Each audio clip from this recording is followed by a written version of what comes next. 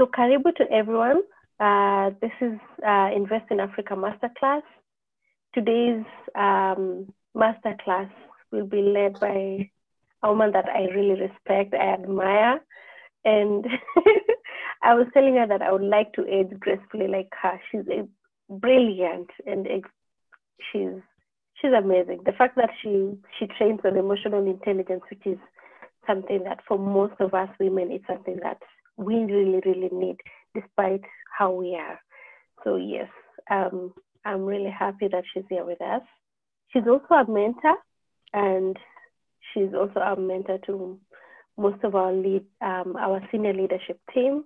So you can imagine how blessed we are to have her. So we are really, really grateful. Thank you, Mary, for giving us time to speak to us, to speak to our SMEs. So we are really, really grateful. Thank you. So I will introduce who Invest in Africa is. Invest in Africa is a pan-Africa investment and a trade accelerator, coordinating efforts across sectors to achieve greater skills, impact, replicability when acting alone.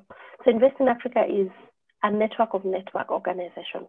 We bring in different organizations, different people, so that we can have impact for SMEs. We can be able to say that Invest in Africa has done this and this, and we track what we do. So we are not a profit membership organization, and we deal with multinational organizations, corporates, associations, financial institutions who share a common purpose to empower enterprises and create positive impact. Our positive impact in this case would be jobs and sustainability. Our vision as an organization is prospering African economies, and our target so far for that is that we will be able to create 250,000 SMEs jobs created and 1 billion worth of contracts won by our SMEs. So how do we ensure that our SMEs win contracts? We have a platform called Biashara.now. So we post tenders from different organizations, and we ensure that these organizations are able to allow our SMEs to access these opportunities. So Invest in Africa, this program is running under MasterCard project. And under MasterCard project, we had 5 roles for this project. One is to run masterclasses, of which that is what we're doing currently.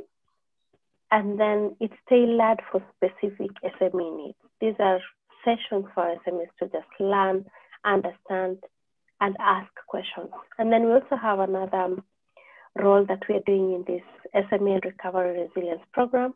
We have coaching. So coaching our SMEs develop and implement practical, personalized plans. So that is what we do for coaching. And then the other one is access to finance. That is a program that we just started, and we are running this program with EY. So if you are an SME that is interested in access to finance, investor ready, do you need investors? How do you go about your finances? So please write to us. This is a program that we just started, and we'll be interested to direct you on who will help you on investor readiness. And then we also have Knowledge Academy. Our Knowledge Academy is interactive, multilingual resource center where SMEs can best practice business guides and resources. So our Knowledge Academy is sort of a virtual library. So in this virtual library, you'll get our master classes from Kenya, Ghana, and Senegal, because we run Invest in Africa is just beyond Kenya. In other countries, we have it as APP platform or just Invest in Africa.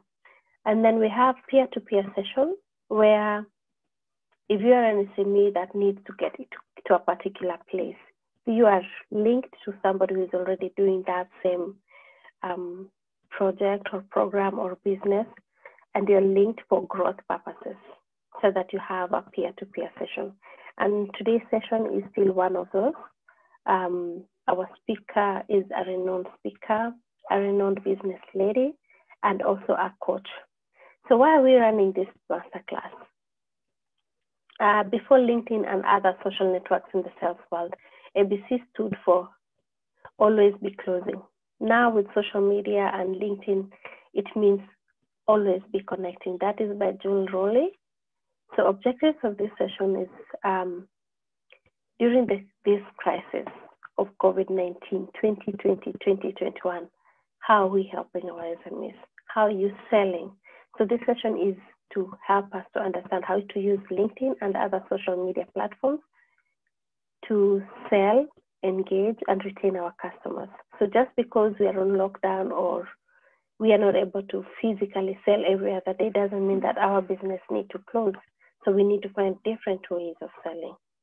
And also to learn how to use social selling to build and sustain our business.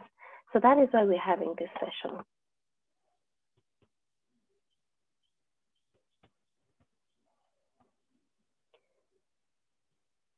So our guest speaker is Mary Mukindia.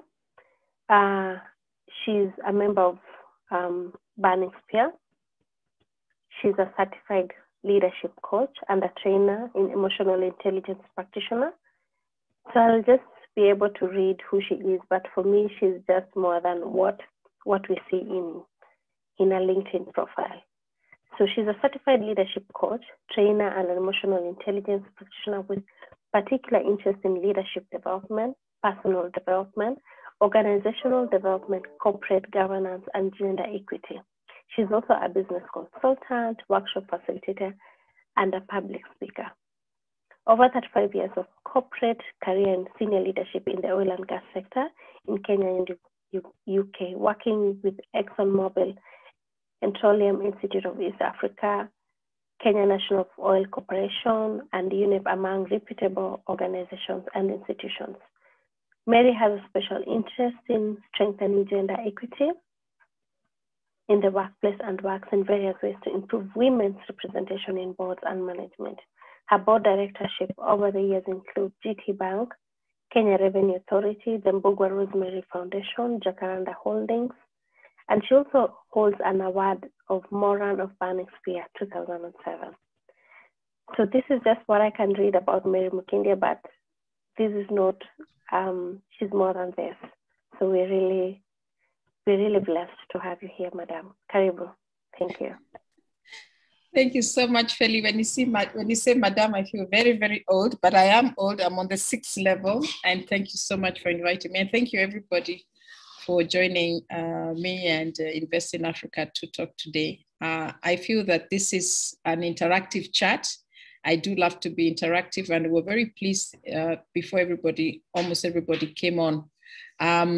We were asking everybody where they work, how many salespeople you have, are you the sales team? And we got very different answers, and it helps me understand who I'm speaking to, where you're trading, what are you selling, what are you doing? Because I'm also selling. I'm selling my skills, I'm selling my services. And I guess the real question is, it's really to ask, what are you selling? And I find that is, and I will go into social selling, particularly LinkedIn, which I love.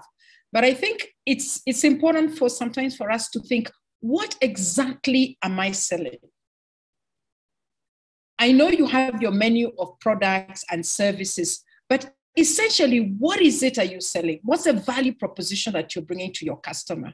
You've heard me introduce as an executive coach, as a leadership trainer, as a facilitator, an emotional intelligence practitioner.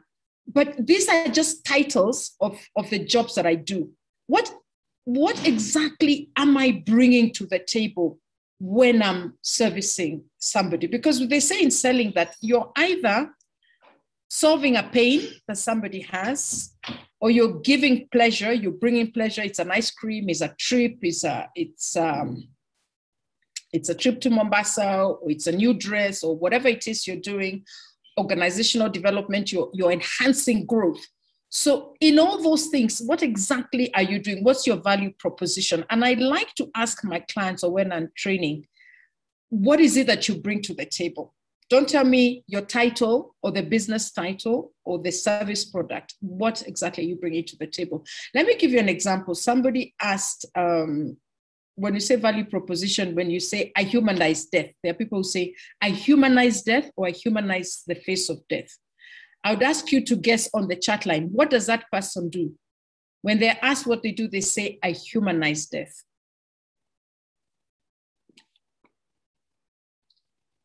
Some other people, I connect people to products. I'm a great connector. Other people say I build bridges between people. What does that person do? So let me just give you an answer as I look at the chat line, because I know we have a very short time. But the person who says that makes death bearable, funeral services, you're getting close. But actually, and thank you, Priscilla, and thank you, Daniel. Spiritual leader Modoni, not quite, but really, let me tell you, and I'm really a counselor. You're getting there, but not quite. This is a hospice worker. You can imagine a hospice worker. What do? There's certain death coming. That person is in the last stages. Hospice workers humanize the face of death. They humanize that process, and they talk with the people, and they plan what is coming. Somebody else, I build bridges. Maybe it's somebody who's a peacemaker, somebody who's a mediator. So I would like you to think of yourself or your business in that sense, because many businesses do that. If you look at their taglines and what they advertise, you've got to go beyond that simple thing and say, what intrinsic need are you bringing in? I remember running this course in Female Future, and I asked the ladies, and one lady, when I challenged that, they said, actually, I've realized what I do. What did she say? I sell peace of mind. And asked us, peace of mind, that is so interesting. What is it that you do? Because you want to hook people for the next discussion. And they said, I sell pension funds. So I sell peace of mind. I'm on the board of APA Insurance. We say we insure happiness. So that if you have an accident, if you get sick, your mother gets sick, and in Kenya, poverty is just one hospital visit away. Or we insure cars if your car is broken out, if your house is burned down, if your business is burned down. We insured the JKA airport. And when we had the big fire several years ago, that was the biggest payment in insurance. It was in billions. It had been reinsured overseas. So we say we insure happiness. That's what we're insuring and also ensuring. I wonder for yourselves as you're listening to me, what your business or you yourself, what is it that you do? What do you bring to the table? Because that's what you're actually selling to your customer. That's a value you're giving. When I'm asked what I do, I used to say, I maximize people's potential and so on, which I do. I really help grow people and support them. But I think I've really, and it's somebody who told me back to me, because I had to ask them, what do I bring on the table? And they told me, Mary, you know what you do? You bring clarity to big ideas. And I thought, wow, yes, when I'm training, when I'm facilitating, when I'm coaching, a lot of people know what it is that they want. It's all kind of muddled. I'm not sure. How should I do it? It's all mixed up. How can you help people clarify those big ideas so that they can then get an action plan to go and achieve it? So I'm challenging you. Somebody says here, our tagline is dress up with no fuss. But think of it from the value of that person. What value are you bringing to them? What's the value proposition? Because it's so important to understand that value proposition, because once you do intrinsically, you know that thing that you bring to people, then you're able to say, who are these people I'm bringing for? I remember when we were being, in my days in Exxon, as we were understanding sales, it was so important to know your customer. And the banking sector call it KYC. And it is something that central bank demands that they know. Do you know your average customer? Where does she live? Where does she work? How many kids does she have or he have? Where do they live? How many miles do they travel a day? Do they own a car? What's their average knowledge? Have they got a degree or is it a diploma? Once you intrinsically know your customer, you can smell them, you can feel them, then you're able to really be able to cushion and address your message to that particular person. That is a big bulk of your customers. There'll always be the outliers that like your product, but there's a core people that are able to hear you. Yes, Feli, is there anything you'd like to say? I know when I'm talking to myself, it's good to have somebody to rapport with and see if what I'm saying is getting through. Are they still there? Have they disappeared? Have I disappeared? No, you're still there. We have more feedback on the chat, so you're doing a good job. Okay. I see Rosemary, I said transforming lives and livelihood. Okay, that's good, but bring it a little bit more specific, because churches do that, banks do that, financial services do that. So turn it and make it a little bit quicker, you know, snappier, so that you can really be able to get the message of how you do it. But I love that you're thinking of that. And once you know that value proposition, then you know who are your core people that you meet. Like for me in my business, particularly in coaching, I know my typical customer or client is somebody who is 40 right up to 60, usually about 40 to 55. I do get younger people, 35, 38. I do get older people, but I know my typical client is in their 40s to 50s. I know that there are people who've been working for 15 to 20 years. There are people in transition. There are people who want to change their career or want to go out and be a consultant or go out and do business. I know their kids are flying out of the coop. I know they're in senior level. So I'm very targeted in terms of, I know the typical person that I would come to me for discussion, for doing goals. I know they're married. I know their kids are, you know, just finishing school or university. I know they're working professionals, most of them, or business owners. I know they're educated. They usually are masters. I don't have one, but they're really educated. Most of them are doing PhDs. They have a busy lifestyle, but they're starting to get, you know, there's something more to life than this. So it's really good, because then you need to know, as we go into how do you reach these people, you have a very clear idea what your value proposition is and what you bring to the table. You're very clear onto who is your customer, and therefore, how do you reach them? What social media do they use? What digital media do they use? So that you can actually be able to directly be able to capture them very easily. I'm looking for other value propositions that I usually have that are excellent to share, because it's so important that you know what it is you're selling and what it is like, you know, then how it is you can address them. There's some I have here that we free people from financial shocks. That is a micro insurance called Turaco. They also say we free people from the fear of financial shocks. There's some who say we grow prosperity. We grow prosperity through trade. That's Trafigura, is a huge oil company. There's here headhunters who are recruiters. They say we help our companies change the world one leadership team at a time. So you understand, they really understand when they go to sell themselves to a customer, they're saying we help our clients change the world one leadership at a time. British Gas says we solve heating problems. That's British Gas. And I love the ones from International Women's Day 2 years ago. They say, I mentor girls to face tomorrow. So when you have that larger purpose, that larger value proposition, then these are the products, many products that meet that larger purpose. Then you're actually able to find ways to communicate on social selling and giving value even before people ask. It's important to give insights, help people with ideas, and we'll go into that in social selling. I have a historian who said, my purpose is to remember. That's a storyteller.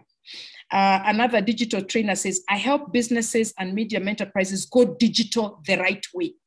You see, they've gotten, so I hope you've had a clear understanding that try and get your bigger business purpose, your value proposition, and then that will help you be able to earmark specifically who are your customers. You can feel them, you can smell them, you can know them, you know where they are, what they do, where they live, which medium they use, and then you're able to target them very, very specifically with the digital media that you like to use, or any type of social media.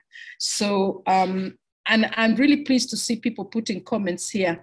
Washo says, selling color, vibrancy, and culture and lifestyle through contemporary clothing. Lovely. And you can, start to shorten that as you get it. And I took several weeks and months to get mine. So really understand what you do. So when you meet people and you're giving your elevator pitch, what do? I connect people to whatever. Me, I bring color to big ideas. I connect people to color and culture, as Washo is saying. How do you do that? Then you say, I do that through branding, through fashion, through this, from that, because you're able to interest people to hear, oh, I would like that too. I want that too. And that's why it's important to have it. I hope that you all have either a laptop or your iPad or your phone, and that you can open 2 tabs as I speak, because I'll be trying to make some practical showings of what we can do. But the first thing I want to be able to do is get you to, I'll share my screen and then I'll off my screen to go in media, because I want you to be able to answer 2 questions that I have for you. I see Christina Karemi says, we make wellness automatic. You're getting it. I love it. I really love it. Thank you so much for engaging. So let me see if I can share the screen of mine. I'd like you guys to find me the panda. And when you find the panda in this picture, I'd like you to put it on the chat room. Yes, they have found. Where have they said it is? So actually almost everyone has got it. They say, I see it, found it, I see it, found it, got it. But they're not saying where, because some people find it and they don't know where it is. Can they say exactly where it is? It's in the top, right, bottom, left? Washu says middle right, and Mingi says close to the right, 3rd column. Anthony Ngatia says middle, slightly to the right. Okay, Rosemary so it seems they're getting it. So is it, so middle is around here. If you can see my cursor, can you see? And then right is somewhere here. So here is a panda. Excellent. I'm really glad that a number of you found it. But I'm sure also there are people who didn't find it. If you didn't find it, just let me know in the chat that you didn't find it. This is a panda, but this is really what happens to your company or even yourself as a head of that company, because as a business owner, you are the face of your company. You're the face of your brand. There's always a brand carrier and you are the face. Bill Gates has been the brand carrier and the face of Microsoft. Job was the same. Now newer people are coming in. There's that guy, Elon Musk. He is the face and the brand. A brand cannot carry itself. It needs a face. It needs a carrier. It's usually the CEO or sometimes it's a marketing person. You know, a country has a brand carrier. And it's important that's why you want the leadership to act a certain way, to behave a certain way, to be a certain way, because they are the faces. They are the translators of the human translator of your brand. So when we talk about you and your company, sometimes it's synonymous. You're the brand carrier to show it. I saw you smiling, Feli. Did people say they didn't find it? Yes. Yes. Yes, a couple of say that I didn't find it. Okay, we are Africans. Sometimes we don't know the panda because it lives in China and it's a very rare animal. But this is the panda. All these others are penguins. So usually in the world, how many billion people? We're 2.9 something billion people on Facebook. We're 770 something million people on LinkedIn. There are billions, and I mean billions of websites. Kenya, we are 50 million people. How do you and your products and the value proposition that they give, their purpose, how do you then rise to show that out to the public and to the people who need it? Not to everybody, to the target customers that you have. So you can see this penguin is wearing a yellow scarf, so it's easily distinguishable. This one has got a green cap. So you see this one with the black hat, people are saying, oh, is that the one? How do you distinguish yourself so that the person who is looking for your incredible products, services, can be able to find you, because that's what they're looking for. But in this digital world, in this online, you can no longer go to the newspaper because there are not too many people. You'd have to have a long newspaper where people scroll. The newspaper of today, the yellow books directory for those who may be as old as I, this digital platform is where you find people, whether they're looking for a job, they're looking for a business, or a business is looking for you with your particular service. And you do need to stand out so that you, the panda, you who are excellent in your product, can be found. And this panda is not being found. So my question to you, are you a panda? Is your company a panda, but is simply not being seen in the midst of all these many ordinary penguins? Because penguins are so many. Are you unique? but you can't be found with your unique product, your unique offering, your unique services, because you have hidden yourself. You don't want social media, you don't digital media. I don't understand that world. Oh, because most people post the food they're eating, where they were drinking. A professional digital media has got nothing to do where you went, what you were wearing, what you were eating, and whether you are flying to London. Some people on Facebook are visiting, so-and-so is flying from here to Vancouver. I mean, that's not important. So please do not be a panda that is being obstructed. Be a panda that everybody can be able to see. I would like to share my screen to ask you a couple of questions. So my question to you is, which of the following social media channels are a part of your digital mix? So what I'd like you to do, and I was shown this by somebody who's listening here, they'll be clapping because Mary's using it. I've used it a couple of times. I would like you to open a tab on whatever gadget you're using and go to this website. It's called www.menti.com. Use this code. When you go there, it will ask you for the code. So the code is this one on your screen. 67486087. So I'd like you to go in there and type in your answer.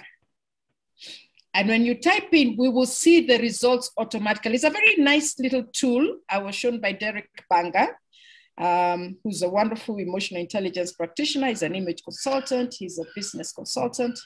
And it will be able, if I did it right, I've never used this one first, but it will be able to show me graphs of which of the following social media channels you're using.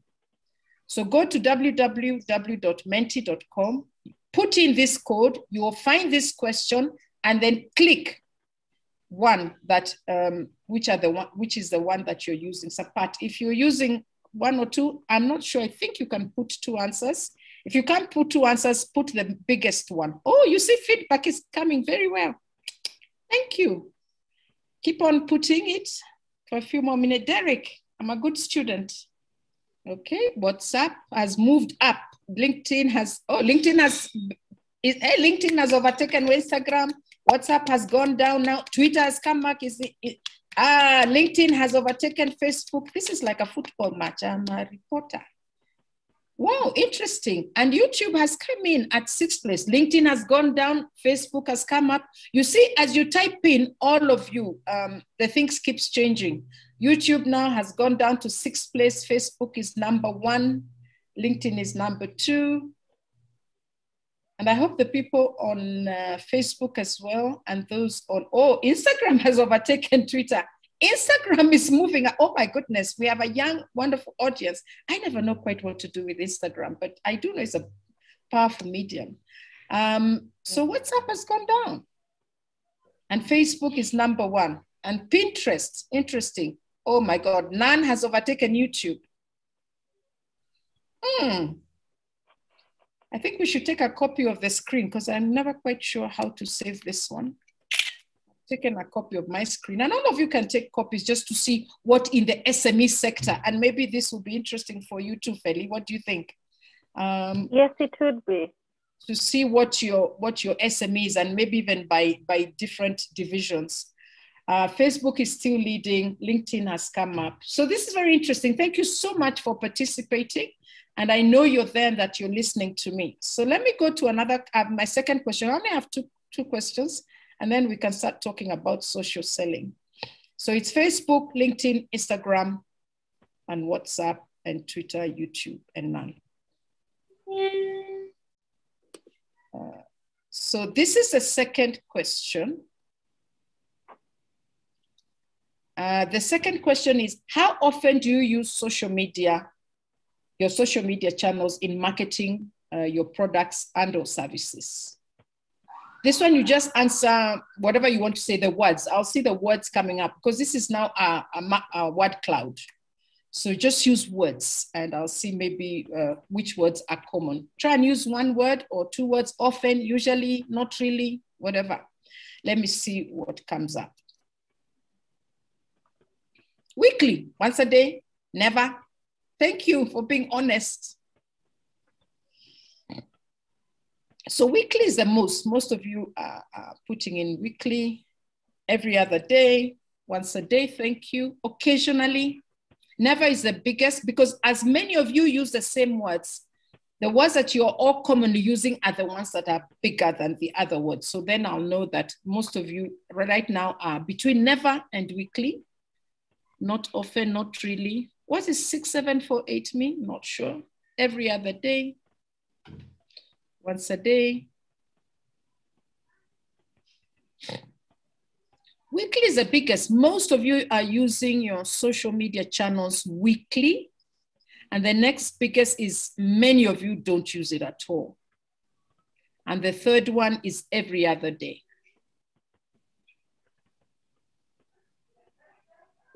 Interesting. Any of you typing more? You're many more than this. How many participants do we have? We have 57 participants as of now. On Zoom or on both? Zoom, and on Facebook, we have 2. Okay. So weekly certainly is a front runner. Most of you are doing it weekly, and we'll be able to discuss that. If you're doing weekly, that's a little bit low, but again, it depends on your size of business, your size of products, and being able, and the thing is, it's not even just using them as ads, it's engaging your people, and that's what we'll be talking about. And just ask, what did you think of those exercises and what I said about value proposition? Is there any insight that you got or action that you said, that's interesting, I'm going to do something about that? Is there any insights that you've gotten from our first, 43 minutes that we've talked about that you're saying, that is something interesting that I like to do? Put it in the chat line, and we'll be able to chat on it as we go forward. As we discuss this. So let me go quickly into LinkedIn. And I really want to talk about social selling. And social selling is the art of using social media to find, connect with, understand, and nurture sales products. So it's no longer, we've moved from the world of the hard sale, the cold sale as we call it. The new way of really marketing is ensuring that, are you connecting? Are you understanding? Are you nurturing a sales prospect? Are you giving more than just that cold product? Buy my product by buying. So it's a modern way to develop meaningful relationships with potential customers, so that you're the first person or the first brand that your prospect of a business lead thinks of when they're ready to buy. And that means then you need to be in continual engagement to be seen, so that people can say, oh, I remember this company. They've been posting things. I remember they had a video about their MD. And that was really interesting. Now that we need this product, let us call them. And I'll be able to show you how. I've done the 2 questions. And this is the answer for a global study that was done, particularly in the US. And they found, and I do know our markets are different. We don't have a lot of research here. But they found that 92% of the businesses were using LinkedIn. 87% were using Twitter, 76% on Facebook, and then YouTube. So your numbers, Facebook was the biggest.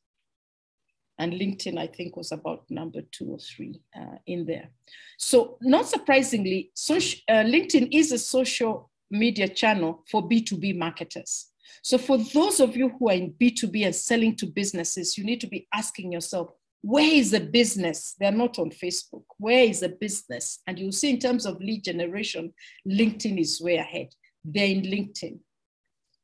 A number of them, if it's B2C, even WhatsApp is a very good platform, because on WhatsApp, you can use broadcast list. I love using broadcast list. I hate WhatsApp groups. And a broadcast list means that you're the broadcaster, and you can put in up to 256 contacts in your broadcast list. If you have more than that, you can create broadcast list 2, list 3. And then when you have a message, you have a poster, you have a new product, restaurants use it a lot, you have a new menu, you have a new offering, you can send out that text straight to your people. And if anybody responds asking for something, it comes direct to you. It doesn't go to 256 other people and messes up their inboxes, which is what happens in group. So if you're somebody who's dealing a lot with customers, telling them of new products, giving them news or engaging them on something that would be useful for them to know, broadcast lists on WhatsApp is also quite useful. The question, and this I saw posed on LinkedIn, is, are you ready to disrupt your business as usual? Because pandemic has done that for us. The onset of internet and social media has upset the usual way you used to call on a company, used to go for trade shows, you had the business yellow pages, you had people who'd reference you. The world is getting so big, so fast, we're getting so globally connected that we need to disrupt our business as usual. And today, the first place when somebody searches for you or your company is Google. I love Google. Those who know me well know that I say Google is the best thing next to sliced bread. I went to boarding school. So as everybody went to boarding school knows, we love bread. That was what kept us through boarding school. So next to sliced bread, it is Google. Because for me, I'm on several boards. I'm on APA, 3 of APA's companies board, APA Life, APA Insurance, and Apollo Investments. I'm the chairman of Pego Energy. If there's another board I'm forgetting, I'm on a number of boards, not too many now, I've tried to reduce them. I'm an advisor, I consult to boards. Whenever a company would call me, somebody calls me, they want to discuss something with me, I Google, first thing, as you're talking, I'm calling from XYZ, I'm putting you in and I'm Googling. Because of course, in these days, there's so many charlatans, there are people who are not speaking the truth. And I also want to be informed. I want to appear informed. As you're talking, I want to see who is this, what do you do? So if you call me, I will Google you. When people ask me if they want to join me on LinkedIn, I Google them. I go to their LinkedIn page and see who are they, what do they do, why do they want to connect with me? So let me tell you, anywhere you go, you are selling your products, your services, people are Googling you. Your digital footprint is being checked, and you better have a digital footprint that you have prepared yourself. Not the default one when you're in a party somewhere, drinking, talking, you're in a conference, the picture is grainy, you're in a business deal looking very serious. Create your own branding and who you're about so that people read what you have put. Because most of us, there are a few people I Google and they're nowhere, but most of us have a digital footprint. And you need then to manage that digital footprint by putting out your own footprint on LinkedIn, on Twitter, or on Facebook that is a professional one. We're talking about business and professional. Even my Facebook, I use it for my professional. Very little, I will post personal things because I know what I want to put out is my professional persona, my role. When I'm wearing the hat of professional business person, that's the role that I want to put on. So start thinking of your social media profile as you create whatever is a landing page, whether it's LinkedIn or so on. So salespeople and business owners like yourself, because you're SME, you're the first salesman of your company, they provide value to prospects by answering open-ended questions, responding to comments, sharing content throughout so that people, because the buying process is not the beginning. When you're called for RFI, or you're called for a tender, that's not the beginning of the buying process. That is the end of the buying process. And I'll show you some statistics that say there are about 5.7 people involved in the buying process.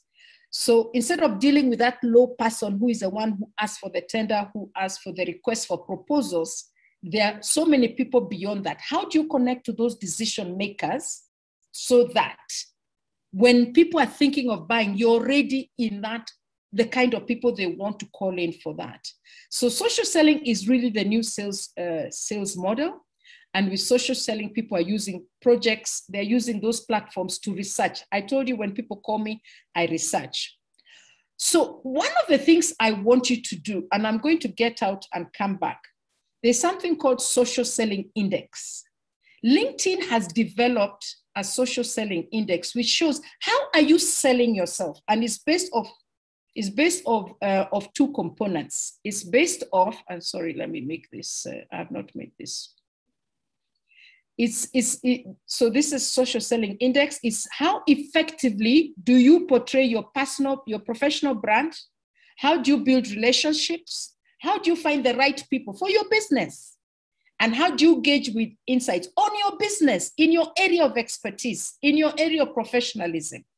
This is what is known as a social selling index, and it was created by LinkedIn to help business. Microsoft have used this effectively with their customer relationship system model. Many big companies use it. I can give you references later. I'll give them to Feli, where you can read about the companies that are putting their whole sales force and their customer relationship management tool together, because they've realized, and this is a metric for measuring salespeople, because they've understood there's a direct correlation between how people, particularly the sales team or you as a business professional, are selling yourself and the success you're getting in selling. So these are the components of social selling. Have you created a professional brand? First, for you who's the face of the company, so that when people Google you, they find your picture, they find your brand.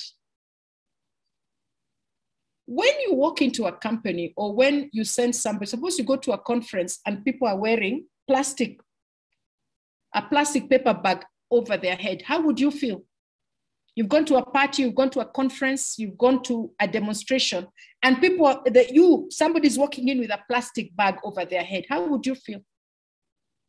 That's how people feel when you're on a social media and the picture is an egg. It's better you don't have a profile. Put your picture. It's your professional brand we're talking about. It's your professional self. LinkedIn is a professional platform. And in any case, we can Google you and find a picture of you. I can bet you, I can Google you very well and I'll find a picture of you somewhere. Somebody tagged you. So create a brand both for yourself and for your company. I have my brand, Mary Mukindia, but I have Mary Mukindia Coaching. I even have, which I don't participate very well, I'm sorry. I do more on Mary Mukindia, the person. But I also have Full Circle with Mary, which is a group I have formed of women, professional women that I love to inform what's going on and we share ideas. I use a lot on that for the WhatsApp broadcast list.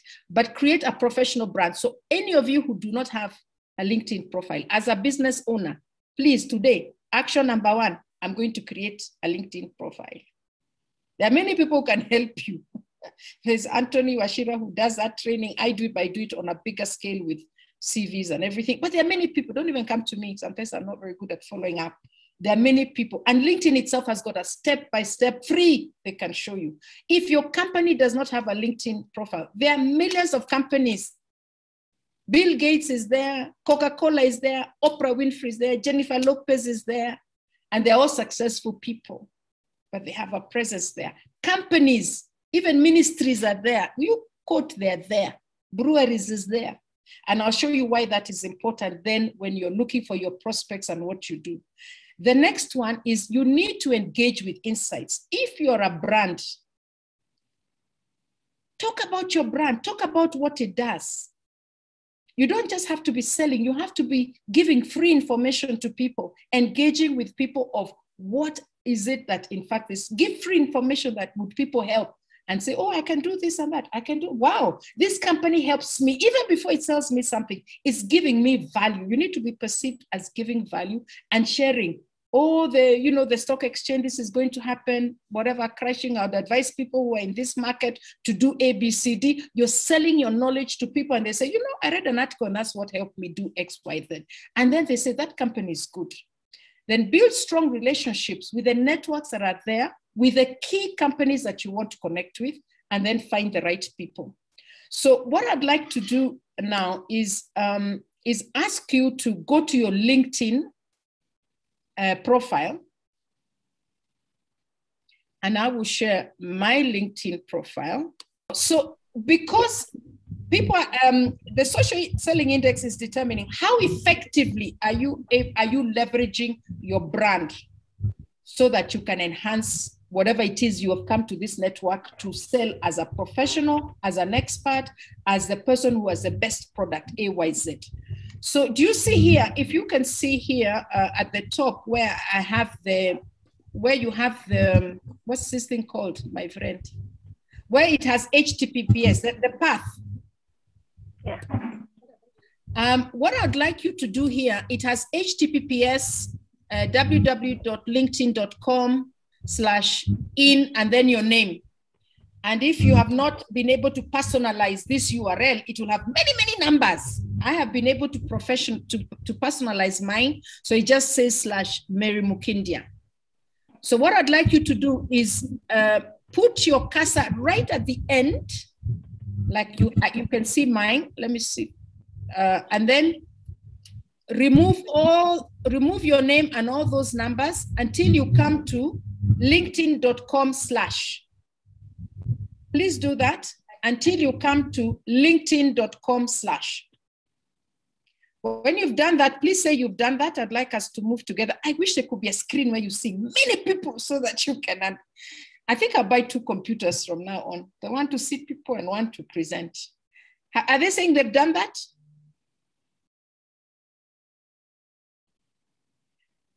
Please go to the file path where it says HTTPS. Yeah, and we have 3 people who say they've done. Yeah, Fourth one, Kevin. Good. Remove all those letters and your name until you come to www.linkedin.com/. Now, for those ones who are fast in the class, the others who've done it but they're quiet, I want you to put the word sales in small letters. Put the word sales /SSI. Just do that for me.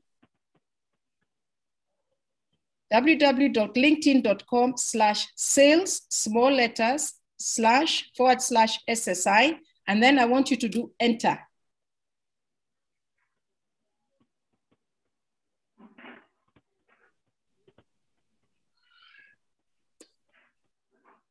Mine has gone down. I've not been active. I used to be 70, 71. You should get something like this.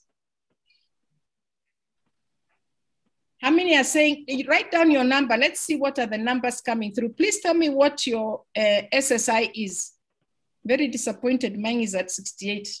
My new target is to take it to 85. I saw a video with people with it in the 90s. I was very impressed. So we have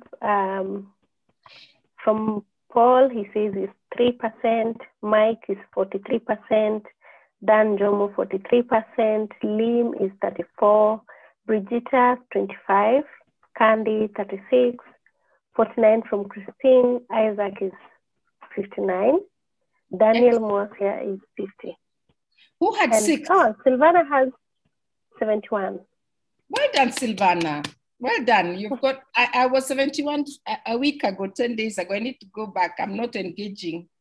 Who had 6%? 6%, 3% from Paul. Paul, yeah. Paul, we have to work on you and all the others, even my 20s and my 30s. So this is your social selling index. Avinash is 6. Okay, thank you. So this is by the activity that you're conducting, and it's done through algorithms. It's all about algorithms, and I'll be talking to you about algorithms. By the way you are participating on LinkedIn, it's able to say your social selling index is this number. Mine is 68 out of 100. And as I said, they're looking at how have I established my professional brand? And if you want to know what that is, click there and it will tell you, complete your profile with a customer in mind. Remember that customer I said at the beginning, you need to really know, smell, feel, understand who's your customer. So when you fill in your profile, you're filling in the things that you know, this is what for my customer is important. They want an expert in this. They want experience in this. They want somebody who does this and that. And also they ask you to become a thought leader by publishing meaningful posts about your business. If you are into fashion and fashion products, then talk about fashion, materials.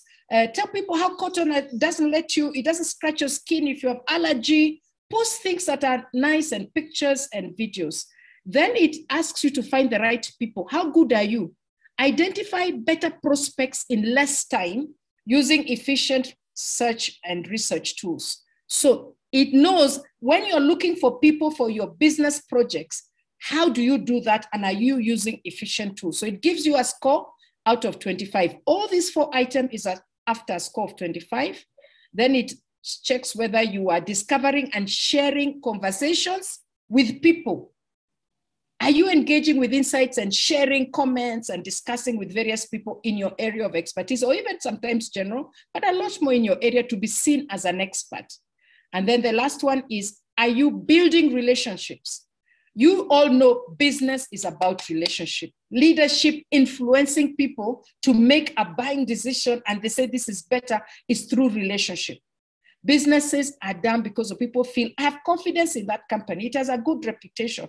All that is through relationship, and then they get your product, they prove your product is good, they tell people, no, you should try this product. So are you strengthening your network by finding and establishing relationship and trust with decision makers? 4 out of 5 people on LinkedIn are decision makers. And are you building? Now, when you go down a little bit, there's somewhere you have said what your industry is. So this is measuring you. It's calling you a sales professional because you're here to sell your products, your talent, your services.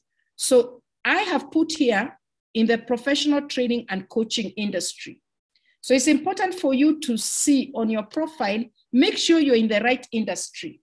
For the person in fashion, are you in the fashion industry? For the person who's in technology, are you in the technology? The person in finance.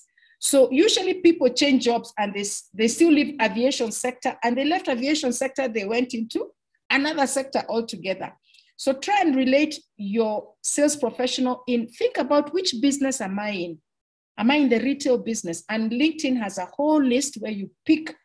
So what it's doing here is comparing you, similar people, salespeople in your industry, whatever you've written here, what did they score? And therefore, are you in the top 4% like I am, or uko kule mwisho, you're in the bottom? So if you have a very high number here, it means out of a class of 100 students, from number 1 up to number 100, the bigger the number, it means you're uko nyuma, mukia. And you want to be at the top of your industry. So you can set yourself a target and say, for the next 3 months, I want to be in the top 20%. In the next other month, I want to be in the top 10%. And the same thing here, it's looking at people in your network. These are people I'm connected with, people who have a fast connection with me. Where do I rank? Am I middle, top? So it will be interesting for you because it gives you a comparison against people in your own industry, and it gives you a kind of an assessment against people who you are connected with, because your connections are what you use for business, and you use them and their connections. Their connections are what we call second connection to you.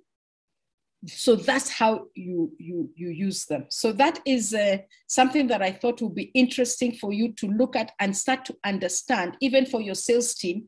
If you are somebody who has sales teams, your company, make sure they are on there. They are connecting, they're engaging. They're looking at, do you know somebody? So they can say, boss, I see you're related to so-and-so. You're connected with them. Or a second person, that is a company we made the pitch last Saturday. They've asked us to do, can you call so-and-so and see exactly what they need to be explained further? Then now you can call the person of a friend and say, by the way, this company asked us to come back again. What exactly are they looking for?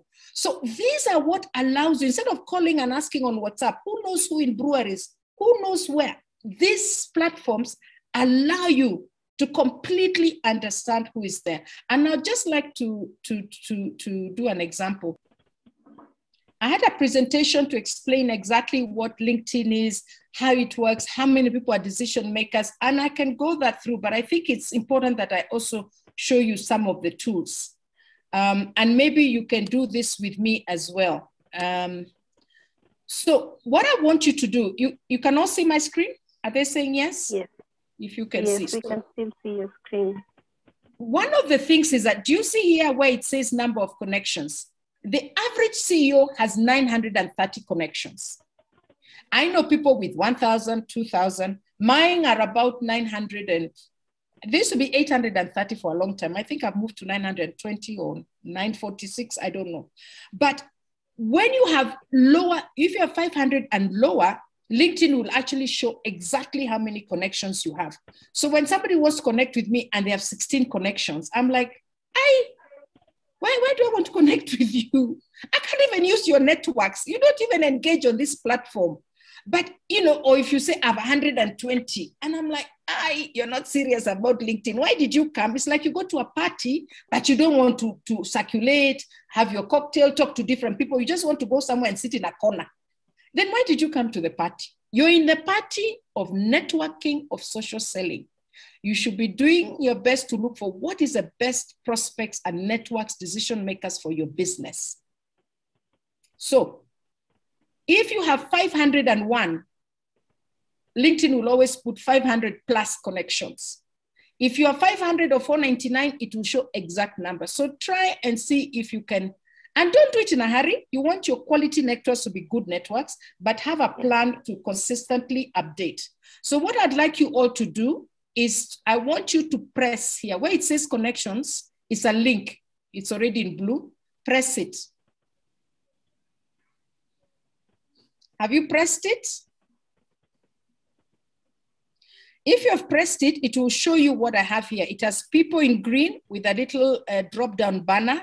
It has fast with a little drop-down banner. It has locations with a little drop-down banner where you can put any location, Kisumu, London, New York. And here it has company. So let me pose to you, all of you. I'm sure there's one company that you've been trying to get in. This company buys my product. They're using my competitor, but my product is much better. I wish I would have the opportunity to demonstrate. These are the buyers or these are whatever, but I only know the guy who puts out the tender, the decision makers, they're quite far. There's one company you would like to get in touch with for whatever reason. Maybe it's for digital marketing. That company that you would like and would like access, and you've been trying to get a connection in that company, I want you to drop down the banner here, as I've done, and write the name of that company here. Now, for me, which company would I really like to get into? I don't usually like corporates too much. Let me see. Maybe I put Stanbic. Stanbic. And you will see automatically the company will appear here. Unless it's a company that has not branded yourself. I'm saying you have 50 million companies at, you know, or how many users on LinkedIn, the company will come here. Even the ministry, some of the ministries are getting much more better. The company will come out there. So are they saying, yes, they've done that? Please let us engage so that I know I'm not talking to my computer alone in my house, though I can see fairly, I feel much better. Please have one audience. Samson had offered you to use his LinkedIn profile. Aaron, yes, Samson Oma. So Samson Oma had said that he uses LinkedIn profile as an example. Okay, then Aaron is saying try Sanyuk. So I want you to put it for yourself, not for me. It will only come out for you. You see, that's a good thing with LinkedIn, and that's why when I train people, I use my screen and your screen, because what will come out are my connections, but you don't want my connections. I want you to see your connections that can get you to those companies. So please, right there, the company that you have been wishing to get an inside track and get to meet and discuss and engage and network with those people. So may I put Stanbic? You, what will you put? Because it's you who wants that company. And it's for you to see the connections that you have. I might even know them, or maybe I have no connections. So once you have put in the name, have you put in the name? Please say yes. Philly, have you put your own company that you'd like to be networked with? Yes. Okay, Kyoko has put, thank you, Kyoko. Raphael, everybody, what are they saying on the chat? Have they put? Lim has done, Mike has done. Okay. So now everybody's saying yes. Click that company, and then it has ticked here Stanbic, then say show results. Press show results. And what will happen is that it will show you all the people in that organization that you're connected with. For me, it has said no results. I'm not connected on a first level with anybody in Stanbic. So what do I do? If you're like me, you press here where it says first. Now tick second. Second means people who are connected to your first connection. You share a connection. You don't connect with them directly, but they connect to somebody you're connected with. So you have a shared connection. So if you do that, you press show results. And automatically I have got 290 results. There are 290 ways I can get into Stanbic Kenya, despite the fact that I don't have a fast connection with anybody in Stanbic. And all these names, it tells me who are the people that I could get into Stanbic. John Okulu, he's a group director of corporate banking. Now I can get to him through these people, these 2 and 14 others. So I can call Mbithe, who's my friend, and say, hey, Mbithe, I didn't know you're connected to John Okulo. I'd love to meet him. Can you connect us? Can you have a lunch and invite me to your house? Because it's very important. It's a very big tender. Or can I send him a note and I'll say, I know you are very good friends. You recommended me. Now, when John Okulo gets a note over LinkedIn saying, oh, hi, I'm Mary Mukindia. Mbithe said you two are good friends and we are coaches together. She's recommended me that we need to get to know each other. He'll say, I know Mbithe is my friend. He'll connect with me. And I already now will be connected with the group director, corporate banking. And so on, Charles Mudiwa is a CEO. So I may not be connected with the CEO, but you see, Martin Oduo, John Mukono, and 2 other people can connect me to the CEO. So if I press here, I will get who are those people who know the CEO, and I can already now start moving in those circles. I can say, oh, I know so and so. So this is what you do. And if you go here and press third, and we say show results, I have now 742. It moved from 0, I had no direct contact. It went to 290 people we share connections with at very senior level. And then people who know people that are connected with me, the third level, I have 700. So I have 742 ways of getting into this. So what sometimes you can do here, you can even put a title. You can go on your own and say procurement EABL. And if you press procurement ABL, everybody in procurement will come out. And it will show you all the people you know who are connected with that person, who share connection. And you can be able to talk to them and say, oh my goodness, I didn't know you know the procurement head at BAT. Oh, I've been trying to get in. Kumbe is your second cousin. Or you went to university together. You can actually know we were at the university at the same time. And you have all the connections without asking anyone people, do you know somebody where? Because this is one of the, and it's only one very small tool. I've just shown you 2 of how to look for connections, how to do this, because it's a very big subject for you to start to understand what it means and how you can be able to leverage connections and networks that people use. Let me see if there's any feedback just from those 2 small demos. I know it's 12:16. I had a presentation, and I'll see if I can raise it just to explain to you the power and the numbers of people in LinkedIn and what it does, and it's B2B business. As I'm doing that, if anybody wants to give any feedback, any comment back, that would be very useful. But I think I need an amphitheater and I need to see people, and then we put a huge screen and people with laptops, and we spend half a day just going through this because there's so many tools. Feli, over to you as you're looking into that. So the feedback that we have is, yeah. I'm trying to look for that specific feedback. Emma Wanjiru says, I need to engage someone who can build and can help me rebuild my professional LinkedIn as I prepare to re-enter. And then she shared an email. So Emma, I think we will share it out to the network, Mary Mukindia's network, specific people who are doing that. Yes. Yeah. And by the way, you can even build it yourself. LinkedIn guides you slowly, tells you now fill your education, You filled your education, now fill your qualifications, now fill your business. What does your business do? If it's your business page, how many people work there? Insert some videos of your company, your products. It actually guides you even how to post, what to put in. But yeah, getting help is good, but it costs money. And in these pandemic times, you don't have money to use so much. It's actually a very simple process. And don't try and build it in a day or 3 weeks. Build it slowly because it's interactive. You should always go to LinkedIn. The average time people spend in LinkedIn is about 16 minutes in a week. People go in once, 10 minutes. Just say, I'll spend 10 minutes on LinkedIn every day around lunchtime, read the news, what's happening, comment, and you'll be able to really start engaging on your score. Yes, Feli. So we have Caroline Muremi says, thank you. The presentation has been an eye-opening. Christine says, I need to stop mucking around with LinkedIn and get movement. Okay, let me show you some quick suggestions. Social selling does work if you implement a strategy and take the time to build online relationships with your prospects and your customers. And there are so many, as you saw, just one search in one bank, Stanbic, I came from 0290 943. And then I could say, who am I looking for? I'm looking for HR, head of coaching.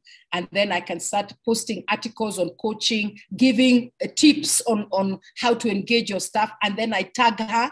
And it's a free article, very good article, short on how to engage staff, what are the latest figures, and what is the latest thinking about employee engagement and productivity. I tag her, I tag Stanbic, somebody reads it, they say, actually, it's a very good article. This lady knows what she's talking about.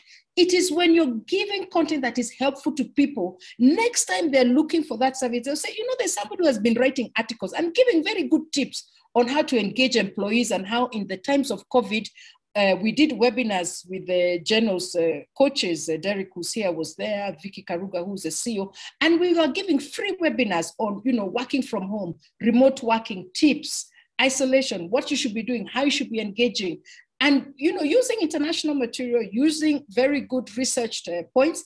And people really felt grateful because they got tips on how to supervise, how to work, how to create things, what to do. And it's given us back mileage because now we are being seen as the experts and the thought leaders of that area. So 5 reasons why every B2B business benefits. You can see it here because it's shortened sales cycle, you close the deal quicker, you gain insights, you build a competency profile, you influence the buying decisions before. If you know somebody's doing a major project on some IT, there's somebody here with a system, a technology company, start writing about technology and say the top 10 rated sales systems that companies should buy. Post it from Forbes, comment on it. And people say, hey, yeah, this is the article, this person knows what they're doing. When they go to tender, they will not take some funny system from nowhere because you've already been sharing and be seen as a thought leader. And then you maintain your online reputation, you strengthen your brand, but you also engage in natural dialogue, very authentic. So let me see, I'll just move to what I would like to urge many of you to be doing is do content marketing. 6 out of 10 users are always actively looking for industry insights and they go to LinkedIn. And there are about 280 billion feeds that are viewed annually. You need to be one of these feeds. Do you know that the number of people who engage on Facebook, which is 2.7 something, and I'll show you, billion users, is 1%. 1% are the people writing the content.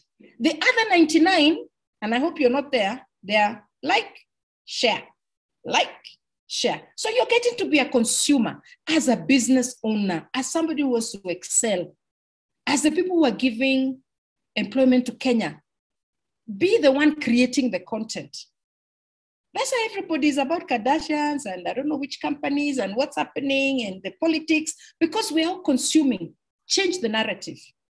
Be the 1% that so many people read. You'll be surprised when you post an article, how many people view that article. I have posted articles in the last few weeks. One had 6,800 views. 6,800. And I was congratulating somebody, a lady who, Elizabeth Asono, was doing brilliantly in APSA. She had won an award. I did the link and then I spoke about her. I did Catherine Karemi, who's a CEO at APA Life. She won an award, insurance awards. I also profiled her. Over 4,000, close to 5,000. Mary Mulili, Executive Director, UBA Bank. I put her there and people, the views, let alone comment and likes, people are reading the material. That's why there's 280 billion. LinkedIn makes up for more than 50% of all the social traffic to B&B sites, websites. So what it means is that there are billions of websites around the world. Billions. Everybody's got a website and blogs. LinkedIn alone funnels 50% of that social traffic. And that's why LinkedIn is the biggest B2B lead generation. And 92% of B2B marketers, they include LinkedIn in their digital. So please create content. Start thinking of content marketing.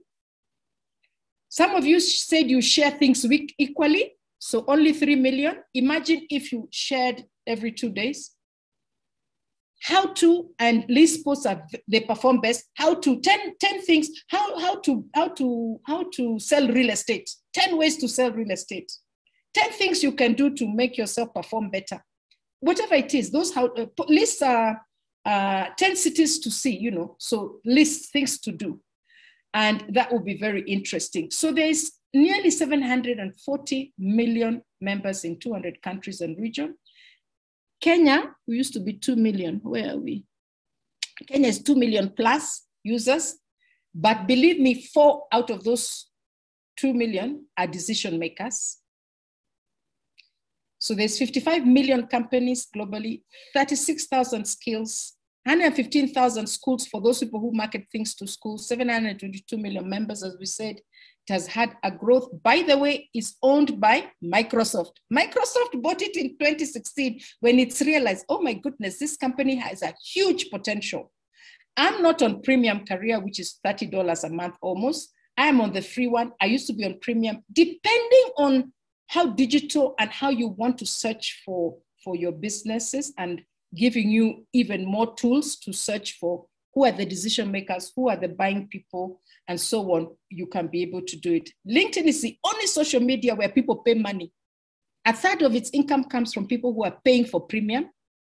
Then the other big percentage of its money comes from recruiters. It has 55,000 jobs. Recruiters pay a lot of money. They get more algorithms. They get more access to be able to see the careers of people and what they want. And the others is they have also they have SlideShare that they teach. So you can see these are some of the globally used platforms.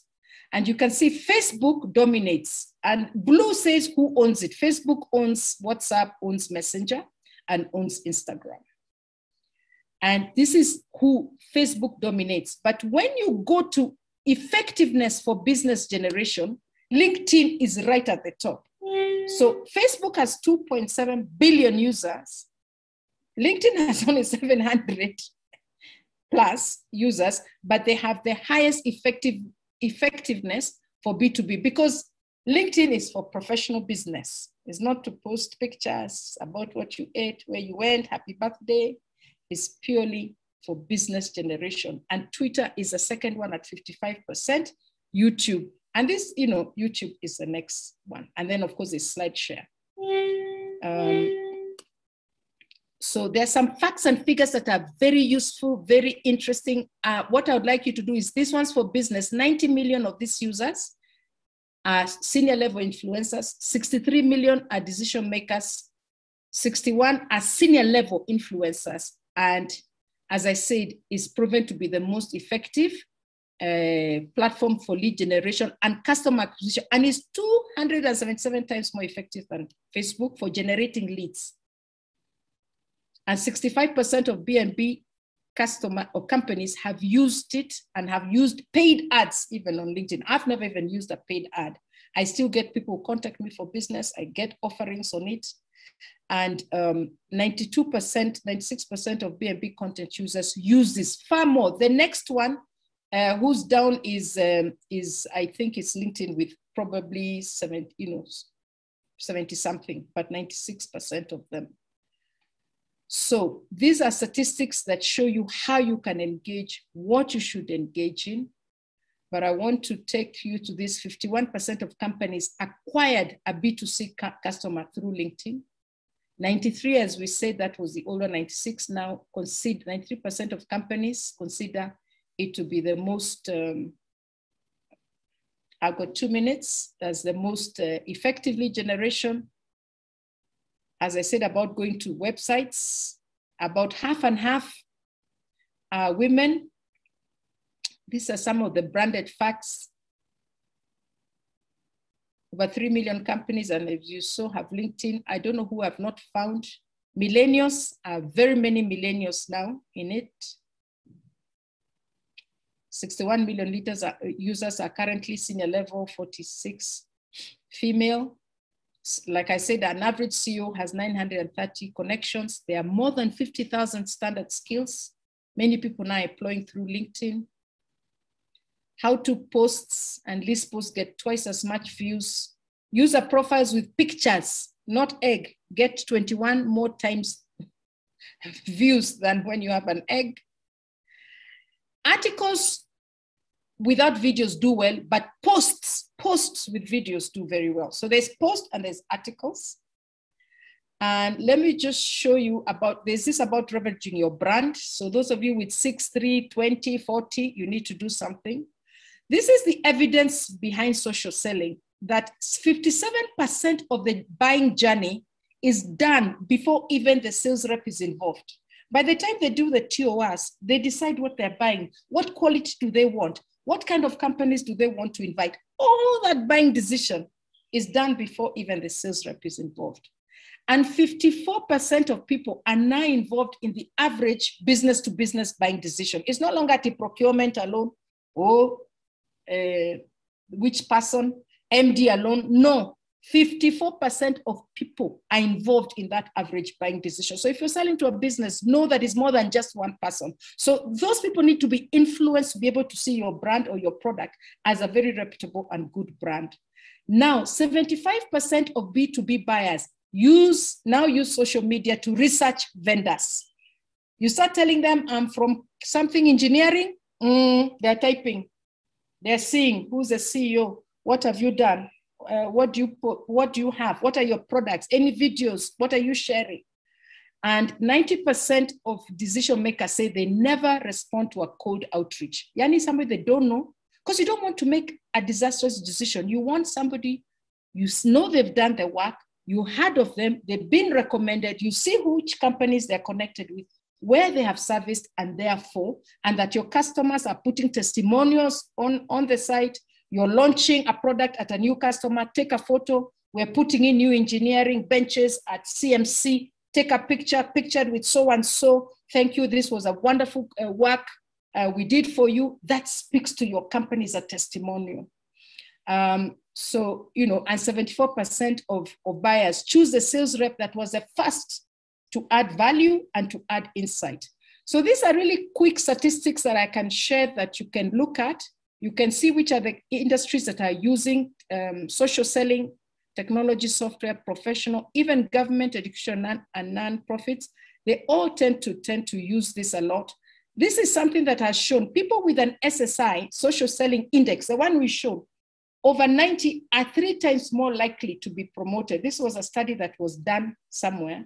And this one, they took 33 months to be promoted to VP, while the people with low took 50 months. This one, they took 31 months to be promoted from manager to director, when people with low SSI took 30, you know, I took 44 months to be promoted. So there's been research that has said high SSI index is defined as 70 and above. So hata mimi nimeanguka kidogo. I used to be 70 something, 71, 72. I need to work on it. That's a high index. So what I showed you is that you have the number of connections. You need 501 at least. Then how many people do you have 2 degrees away from you that you can connect with? You saw in the case of Stanbic, I ended up with 290. Then how many people are 3 degrees away? I can ask somebody who knows that person to call them. I had 700 and something. So it means I have a big network that I can connect with to help me to reach the goal of where I'm trying to link through. So these are some of the opinions about pandemic. People have been changing their response to pandemic and making sure they're making quick changes. Change your targeting message. The content that you're putting has changed because of pandemic. I hope you've been able to change the content you're putting in and are helping people to see what they can do better because of the pandemic. So people are changing the message.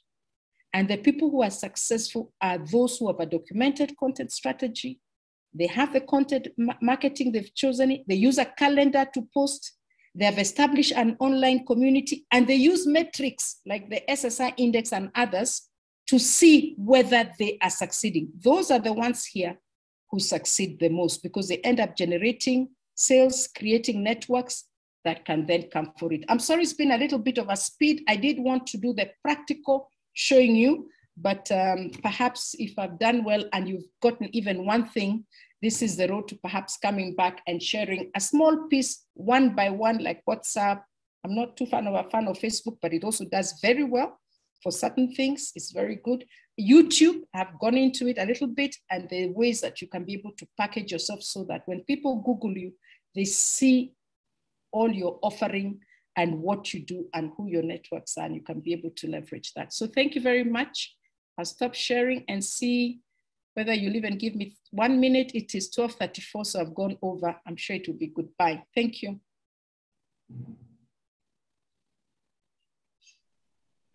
So we have very good feedback. Emma says, I need to engage someone. Okay, we've read that one.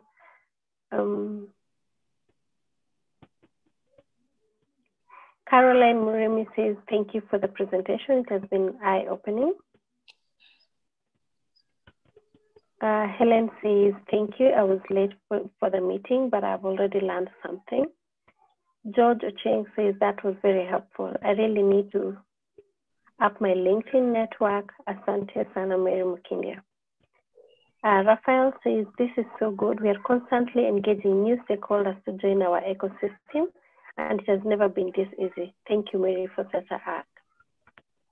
And then Samson says we share the presentation. Samson, you can get it on our YouTube page and also our LinkedIn. We will share the video, the recording, so please check it out. And then Emma says, what a joy to learn from Mary. And she's put 3 exclamations for emphasis. Thank you. I used to, she says, I used to find her admirably clever and confident when I used to work for ESO as a student trainee, and I wanted to be her when I grew up. Thank you. Yes, I worked in ESO for 17 years. Lovely. Thank you. So Emma, you wanted, I myself still want to be Mary. I'm still growing up and I still want to be Mary. So Priscilla says, please send us a presentation, a beautiful presentation. Thank you. Thank you very much. Lim says, thank you very much, Mary. I've learned a lot. Mads is still asking for the presentation. Thank you, panelists. Very enlightening presentation. An eye-opener from me, Isaac. Thank you. How often do you recommend posting something on LinkedIn? That is from Sue Hall is asking, how often would you recommend sending something on LinkedIn? I would say twice a week or once a week would be good.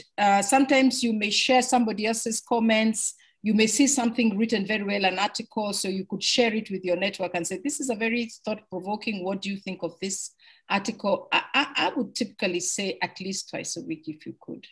And then maybe once a month, write a very good article that's very thought-provoking, that is very good for your industry to establish yourself as a thought leader. So we hope that is that has answered your question. So we still have Marge saying, thank you so much for the insights. Grace, thank you. Great presentation, lovely insights.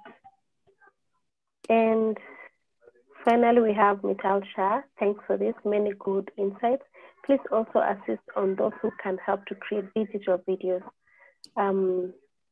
Wizardry, the technical staff, to help complement our current social selling.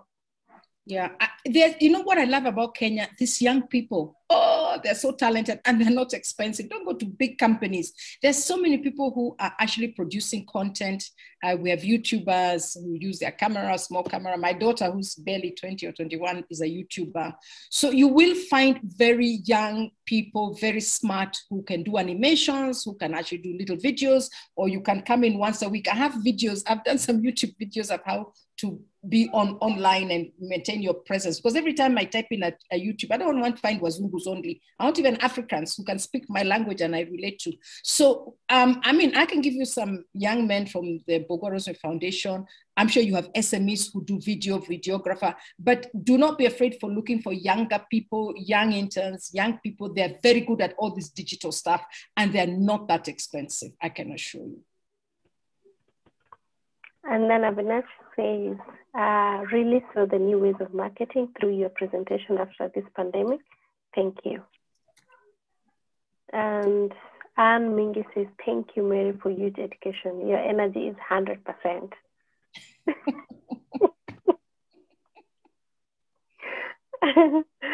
I think we wrap it up with Modoni Ranji says, fantastic presentation. Thank you, Mary. I'm so pleased. I was so worried and a bit nervous because I've been so busy and doing other things. And I said, engage yourself, be quiet. It's okay. And thank you for all those wonderful comments because I feel encouraged to do this more and more. Thank you so much. I think Terry is logged in, our COO. I don't know if she's able to speak. Terry Karibu.